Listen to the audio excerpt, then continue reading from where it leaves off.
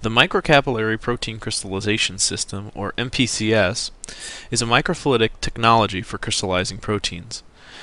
The development of the MPCS has been supported in part by the Protein Structure Initiative. Let's start with an overview of the advantages of using the MPCS technology that we will discuss in this presentation. First, it's a low-volume microfluidic technology. It only uses 5 to 10 nanoliters of protein per experiment. Despite the small volume, the crystals that grow using the MPCS are what we call diffraction ready, which means two things. First, translation to a different crystallization method is not necessary, and second, scale up to a larger experimental volume is also not necessary. The MPCS crystals shown on this slide range from 50 to 200 micrometers on a side, or in other words, large enough for subsequent diffraction experiments.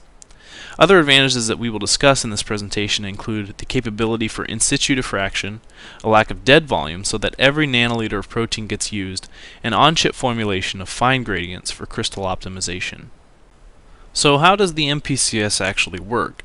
Well, the MPCS technology consists of three basic components. The first is a sophisticated syringe-based pumping system that provides smooth and accurate flow of all the fluids used in the experiment.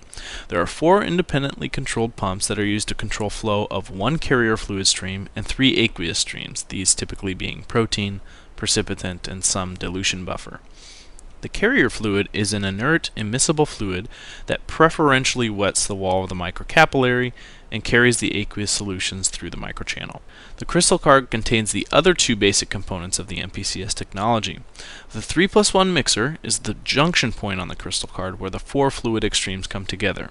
When the streams have been pushed up to the 3+1 mixer, as shown in the picture on this slide, the crystal card is said to be primed and the crystallization trial can begin. Upon starting the flow in a primed crystal card, 20 nanoliter sized aqueous droplets, which we call plugs, begin to form in the microcapillary. Plug composition is controlled by controlling the flow rates of the fluids entering the crystal card. The plugs continue to form until the third basic component of the MPCS, the storage capillary, is completely filled. Here we see a primed and ready crystal card. The flow begins, and we see the first aqueous plug spontaneously forming at the 3+1 mixer.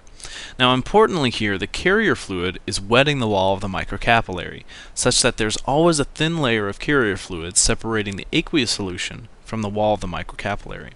The significance of this thin layer is that it prevents crosstalk between the plugs, making each plug a separate and distinct crystallization experiment. Throughout the experiment, the flow rates of the precipitant and the buffer streams are slowly changing, so that a concentration gradient is being generated over a series of plugs. By now, you can see that a greater percentage of each plug is made up of the clear buffer stream coming from the right. Part of the power of the MPCS technology rests in this ability to perform on-chip formulation of fine gradients, which makes the MPCS very well suited for crystal optimization. After the plugs are finished forming, we're left with this large array of plugs that are ready to be incubated for crystal growth. Up to 800 separate experiments will fit in a single crystal card. And here we show time-lapse crystal growth of the crystals in the MPCS.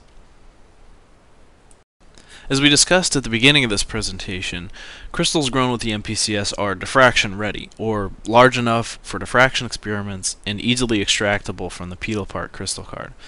Simply cut the thin sealing layer near the desired crystal and peel back the plastic.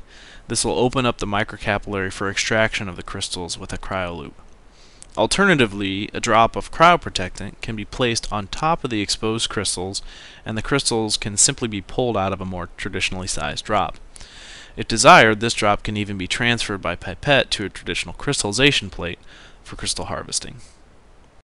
On-chip formulation with the MPCS prevents you from pipetting hundreds of times just in order to perform a fine gradient screen. Shown at the top of this slide is a schematic and picture of a pH gradient formed by using one aqueous inlet for a high pH buffer and another aqueous inlet for a low pH buffer. pH indicator coming from the third aqueous inlet illustrates the pH change over a short series of plugs. Of course, the real power of this technique lies in the ability to carefully interrogate a critical region of crystallization space surrounding an initial crystal hit. The generic crystallization phase diagram shown at the bottom of this slide illustrates the goal of a fine gradient experiment. After locating an initial hit, you know that the cocktail must have been very near the area where crystal nucleation takes place. An optimization gradient with the MPCS efficiently scans the phase space surrounding that nucleation spot, providing you with the true phase map of that region of phase space. This phase space is illustrated in the cartoon series of plugs beneath the diagram, as well as in this real-world example. In this case, the transition from precipitation to microcrystals to crystal clusters to single crystals is resolved by slowly scanning the precipitant concentration.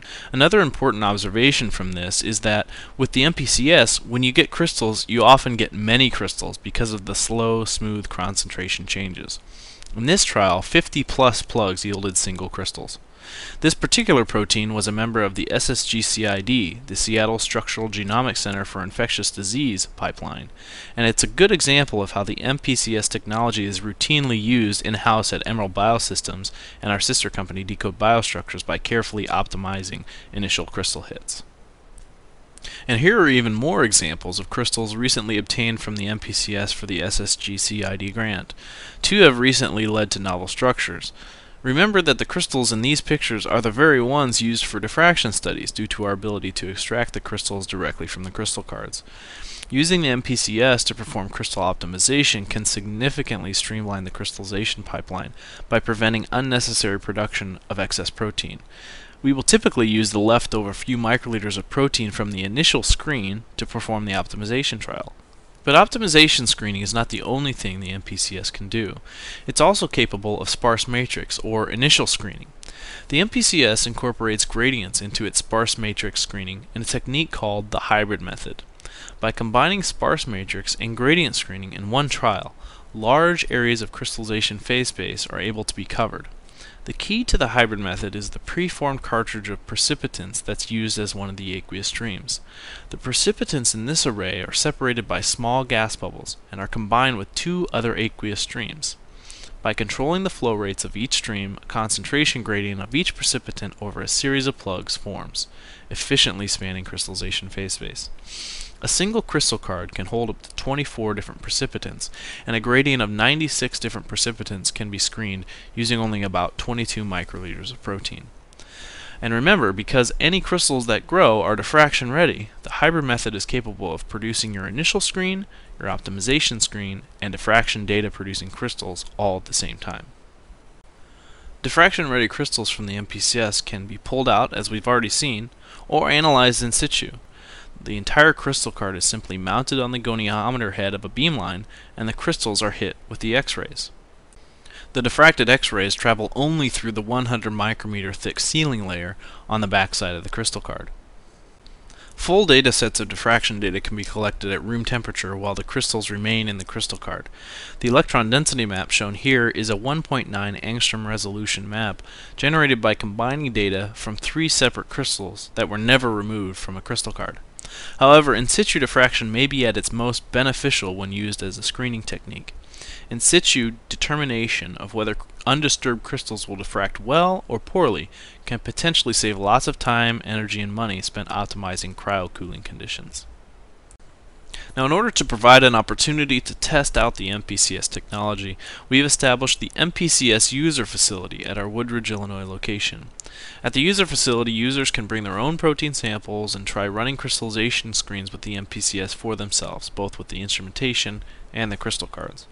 It's conveniently located about 5 miles from the APS synchrotron at Argonne National Labs, which makes it an easy place to stop by on a trip to Chicago or to an APS beamline. The instrument shown on this slide is the MPCS beta instrument, which is the prototype instrument we've been using for more than a year. Now we are excited to introduce the MPCS Plug Maker, which is a user-friendly and automated new instrument for setting up crystallization experiments in the MPCS crystal cards. The Plug Maker brings with it all the advantages of the MPCS beta, plus it has a user-friendly touchscreen interface, a small laboratory footprint, and most importantly, automated setup of sparse matrix and gradient crystallization screens. In appreciation of the generous support of this project by the Protein Structure Initiative, we're introducing the plug maker at a discount of 30% off the retail price. This also includes 30% off the purchase of the first 200 crystal cards with no minimum purchase. Well, thanks for checking out this e-presentation about the MPCS. For more information, please visit our website at emeraldbiosystems.com and click on MPCS.